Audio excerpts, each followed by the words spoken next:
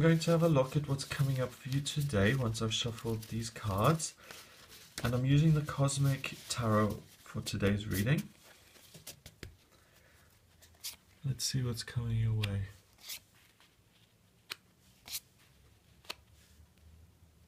Okay.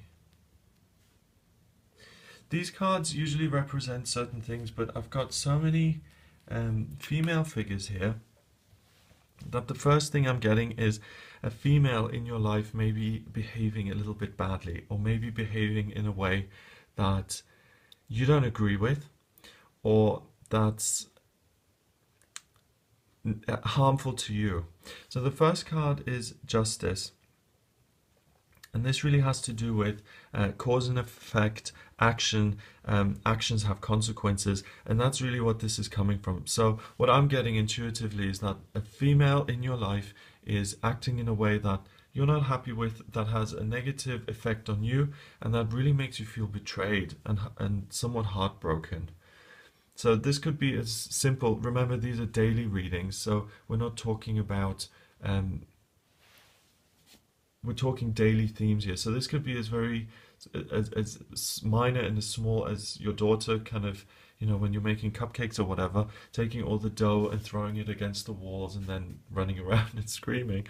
Or it could be that your bestest friend that you've had for 10 years just really yells at you and lets loose of all the resentment that she's held and that you weren't even aware of.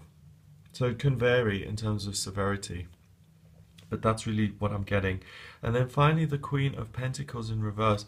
It means that this person isn't in their right mind at the moment, and that other things are affecting them. So it may be that the stress of work is now coming out sideways, and you're there and they're taking it out on you.